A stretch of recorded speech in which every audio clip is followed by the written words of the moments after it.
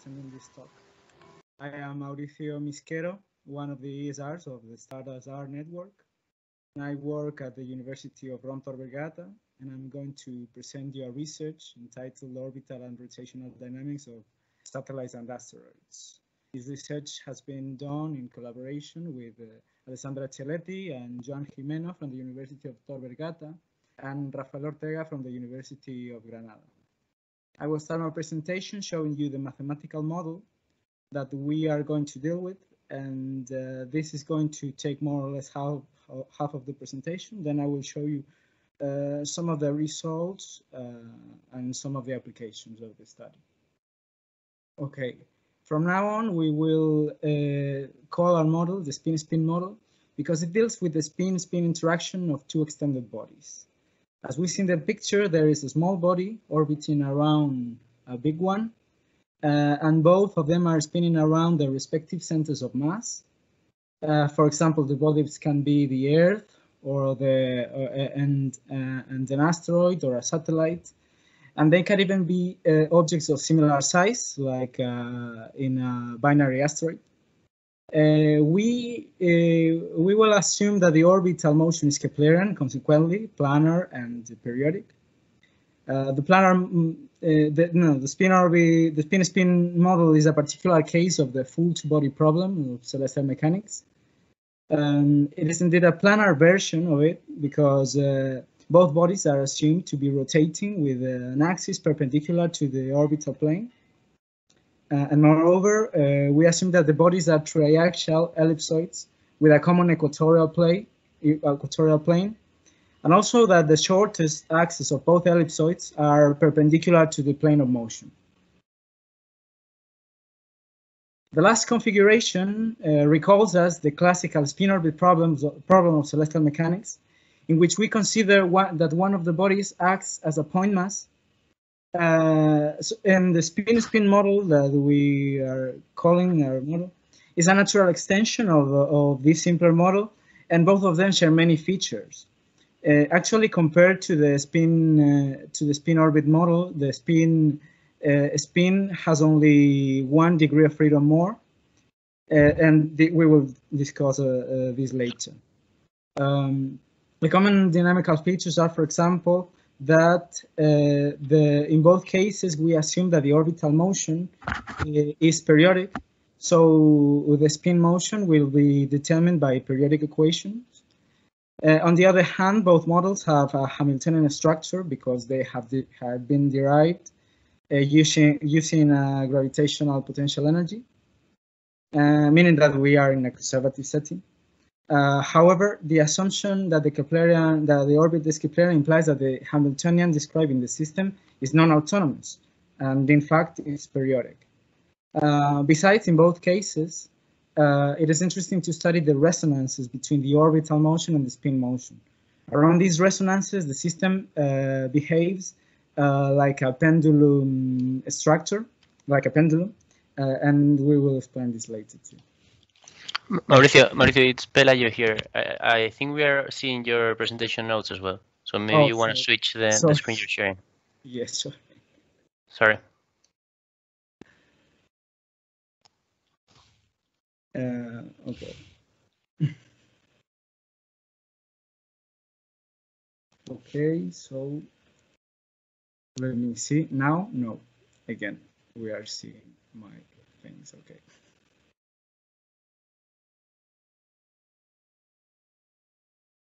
Now, I think, okay, now. Okay, so let's go to this point, okay? So, no, here, no, here, yeah. In general, both bodies can be of comparable sizes. So the motion seen from an inertial reference frame is the following. The very center of the system moves with constant velocity, so we can consider it that fixed at the origin. Each of the bodies perform a Keplerian orbit with a focus at the origin. Besides, the orbit of the body with the larger mass is smaller, and vice versa. In fact, both ellipses have the same eccentricity, but different semi-major axes. In this figure, we can see that the orbits of the bodies given by r, which is the relative distance, and f is the angular position of one of the bodies. The other body is at the opposite position. And also the angles determining the orientation of the bodies are θ2 and θ1. Okay, in this slide we show the synchronous resonant motion of both the spin-orbit problem and the spin-spin model.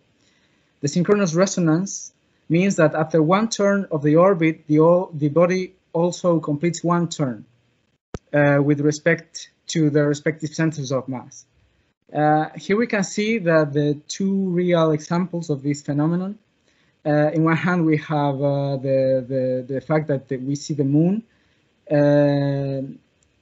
that we always see the same side of the moon because its orbital and spin motions are synchronized. The same happens with Pluto and its moon Charon. Both point to each other the same side. Note that in the animation that we show up here, we include orbits that are eccentric. The angle between the direction of to the central body and to the elongation direction of the elongation of the ellipsoid is not always pointing at the same direction. So in this case, we have that this angle is performing a dynamics that is that resembles like a pendulum. In the case of the moon and the Pluto-Charon system, we have that the eccentricity is very small, so the oscillation is almost imperceptible. Okay, the common parameters describing an ellipsoid, apart from its mass, are the principal semi-axis A, B, and C. An equivalent, we can consider the principal moments of inertia, named with the same letters but capitalized. An order in the semi-axis corresponds to an opposite order in the moments of inertia. So, however, but in this study we are going to take these other quantities that are measured with respect to the equatorial plane, which is the equatorial vagueness and the flatness of an ellipsoid. And we will use these parameters later. So let us show the equations of motion, considering 4 variables, r, f, θ1, and θ2. And here we see the associated Euler-Lagrange equations of motion. This is a coupled system of 4 variables. The equation of the spin motion appear here up, and the orbital motion appear here. They are written in terms of the moments of inertia, C1, C2, the reduced mass of the system, mu, which is given here, and also depend on the potential energy, V. Actually, it's certainly difficult to compute this gravitational energy because we are not dealing with point masses, but extended bodies. So we have we can use properties of the spherical harmonics, so we are able to compute the full expansion of the planar problem. This expansion is written in terms of G, the gravitational constant, the masses of the bodies, the distance between the bodies, some constants. These R's are the mean radius of the ellipsoids, and these sets are the Stokes coefficients of each of the ellipsoids. Okay, so in this expansion can be understood as a summation of different terms. The first term is of course the Keplerian part. This is the point-point interaction, and is proportional to the inverse of the distance. Then we have the spin-orbit coupling, or the interaction between a point and extended body. This is proportional to the third power of the inverse of the distance. And finally, we have the spin-spin coupling, which represents the interaction between two extended bodies, and goes to a power 5 the inverse of the distance. So we can consider that the orbit is a perturbed Keplerian motion. But in a first approximation, we can assume that the orbit is Keplerian and disregard these other terms only in the orbital part. But in the spin part, we can assume that they all contribute. Okay, so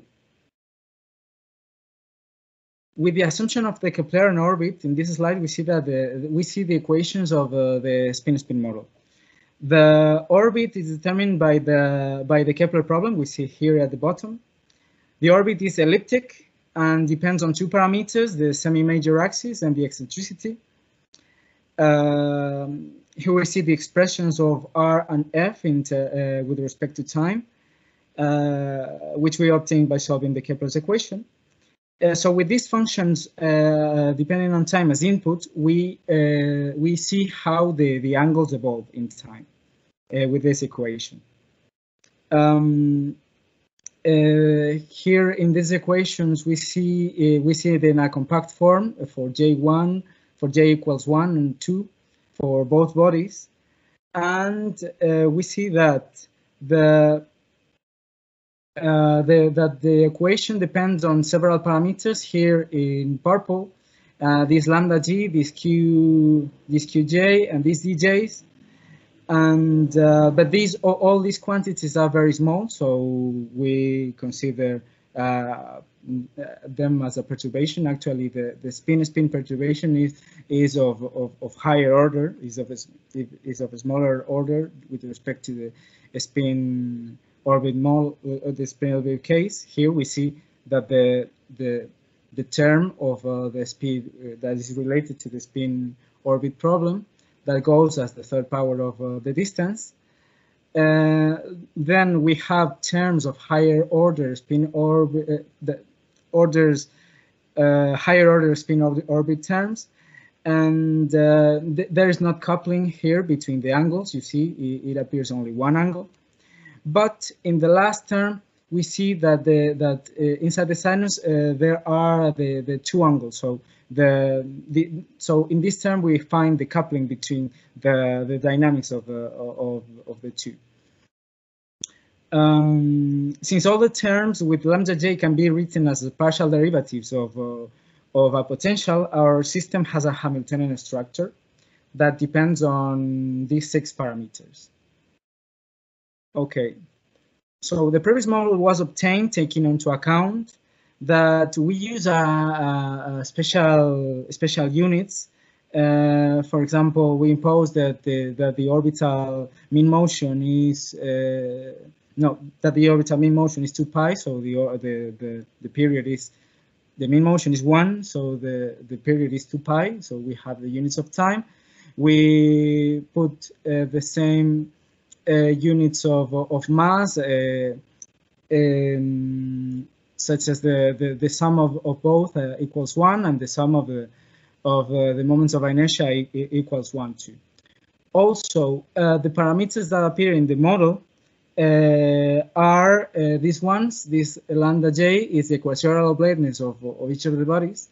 These dj are the equatorial oblateness, but in this case, with respect to the size of the orbit, because this dj is referred to one of the ellipsoids, and here we see the a, which is the semi-major axis of the orbit, and also this qj is the flatness, but we also with respect to the size of the orbit. These are much smaller parameters.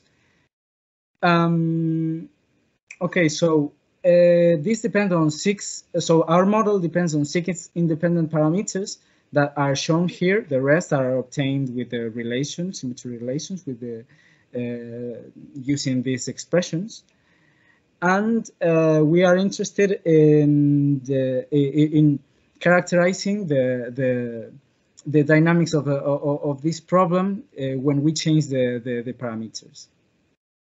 Okay, so the assumption of the Keplerian orbit allows us to study the resonances between the orbital motion and the spin motion.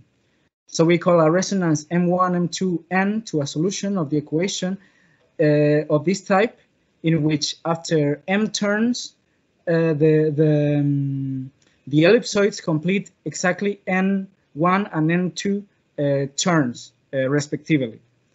The simplest of such resonances is the double synchronous resonance, in which after one turn, orbital turn, both bodies complete exactly one turn.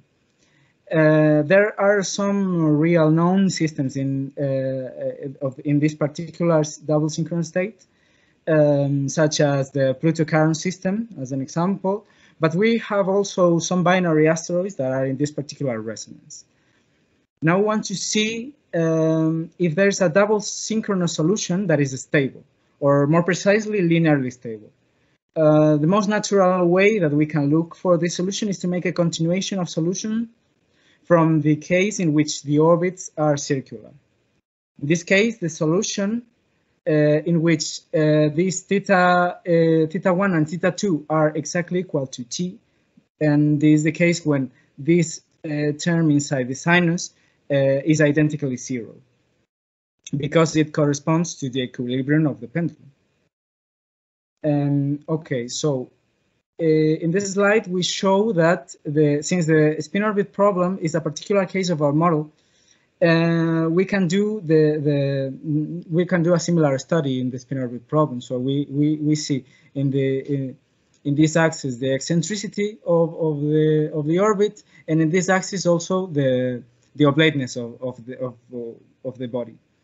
So in this case we can do a study of the stability of the synchronous resonance in this case, and but in the spin problem we cannot do the same, because we have 6 free parameters.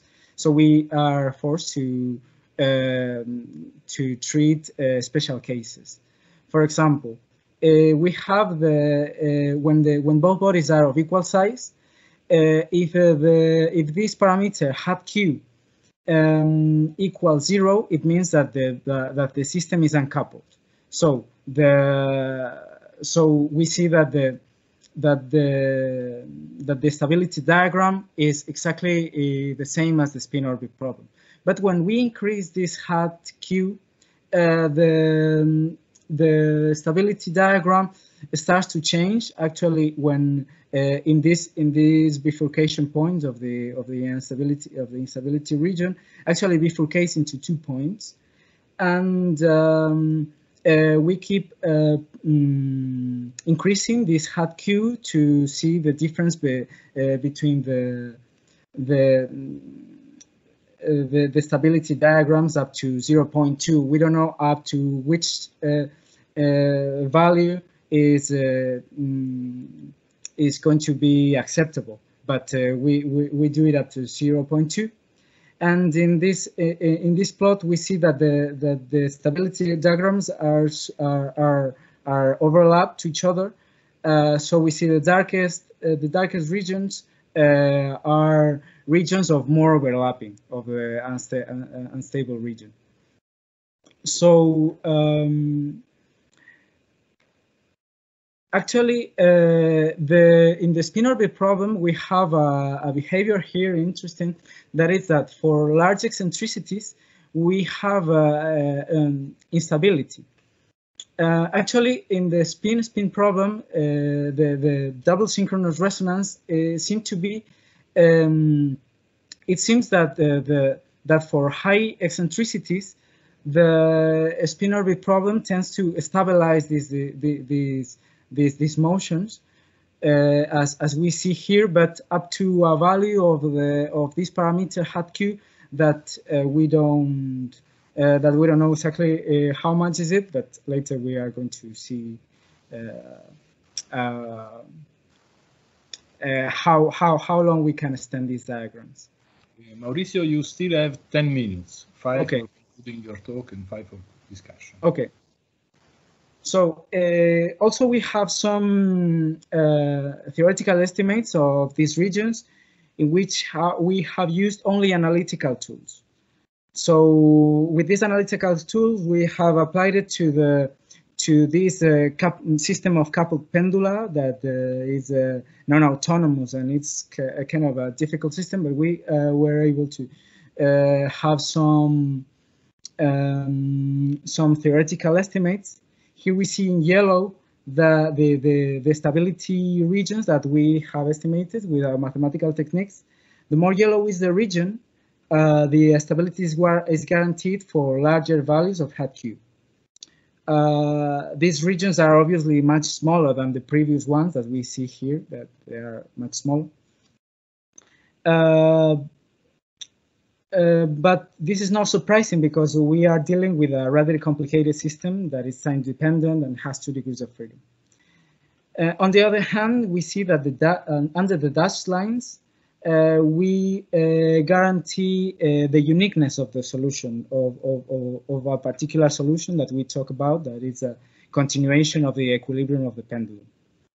In this diagram, we have put a position here, a point that represents the asteroid 617 Patroclus. That is the target of the Lucy mission. We have included here this case because both components of the systems are of similar sizes. Okay, we see that with our theoretical estimates, we are able to guarantee the uniqueness of the solution, but not the stability of the solution, since the region is much smaller. We can do an analogous study when the body is k times the size. When one of the bodies is k times size the other one. When we fix k, we also have 3 parameters. That is also again the eccentricity, and in this case lambda2 and hat q1. So in this slide, we show only the stability region that corresponds to hat q1 equals to 0.05, which is a rather large value. The rest of the curves that appear here corresponds to the other values of this hat Q. We see that actually these diagrams for different cases actually look quite the same. If we see more in detail, this first diagram is a bit different from the rest of the diagrams, but these all 3 are quite the same. So and the difference are not perceptible. So it looks at also that in all the cases the bifurcation that we have seen in the previous slide. Let's show. We have a bifurcation of this point in 2 parts. It doesn't happen here when the difference between the bodies is larger than 2. At least here, in the case that k equals 2, it's imperceptible. So so when k is more than 2, we see that the diagrams are quite similar. The theoretical estimates change slightly, but in the case of double size of k equal 2, let's say. Now we have included the Pluto-Charon system, which is because Pluto is more or less twice the size of Charon. Now we see that our theoretical estimates cover the case of Pluto and Charon. Also, this is because the orbit is quite circular and the bodies are almost spherical, so it's not a surprise. Okay, in this slide we see the reference to a first paper of this model. It consists on the previous study and also on an analysis of the continuations of solution to the dissipative regime when we include dissipative tidal torque. In this case, the solutions of the conservative problems are the conservative problem that are linearly stable can be continued to asymptotically stable solution of the dissipative case. So basically, the dissipation stabilizes the resonances.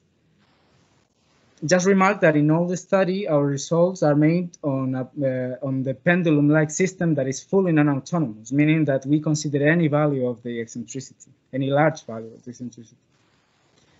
But I'm not going to get into more detail here. Instead, I would like just mention some of the ongoing work. In the spin orbit problem, the size of the orbit is not a parameter of the model, but in the spin orbit and spin model, it is. Of course, the spin-spin coupling is stronger for bodies that are close to each other. But how close? So recall that the spin-spin model has the assumption that the orbit is elliptic. So if the bodies are very close to each other, we expect that this orbit can differ a lot from being elliptic. Actually, if they are too close to each other, there is a possibility of collision. We have made some numerical explorations, so we want to compare the solutions of the spin orbit, the spin-spin model with the solution of the full model of 4 variables. And there is a particular solution that we use as a reference for comparison, and is the double synchronous resonance solution that we studied in a previous slide. So once we find the double synchronous solution, we take its initial condition and run the full model, and we see what happens to the solution. And this is what happens. The results on this slide, the parameters A and E are associated to the spin-spin model because the semi-major axis and the eccentricity of the orbit. In the full model, we consider that the orbit is perturbed, so we don't have an E and A constant. We have this. We have these elements that are oscillating. They are oscillating elements that vary in time, but we find out that that they show generally a periodic or quasi-periodic motion. So in the left, we show how we compare the semi-major axis, and in the right, we show that how we compare the eccentricity. In this case, in this particular case. So we see that in the left, we show that the relative difference between A and AL, and on the right, sorry, both plots are in logarithmic scale in the vertical axis, so to show orders of magnitude. We find that the smaller values. Please, Mauricio, you should conclude, because otherwise there will be no time for even a single question. Yes. So basically that the black region is a region of collision, okay? And we see that it doesn't matter what's the value of this value of lambda, but the value of lambda of this hat q gives the order of magnitude of the error in the comparison of the 2 orbits. So yeah, I don't want to extend it more. So this is all. Thank you. Thank you.